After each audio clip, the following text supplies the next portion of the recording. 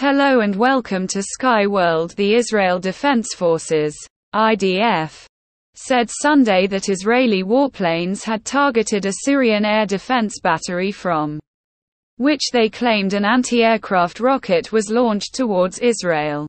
The Israeli fighter jets also attacked other targets in the area, the IDF statement said. The anti-aircraft rocket launched from Syria into Israel early Sunday exploded in the air in Israeli territory, the IDF said. No injuries were reported and no special instructions for civilians on the Israeli home front have been issued, it said.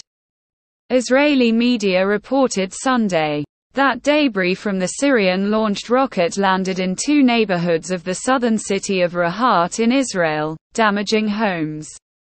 Meanwhile, Syria's official news agency SANA said Israel carried out air attacks from the direction northeast of Beirut, targeting some points near the city of Homs.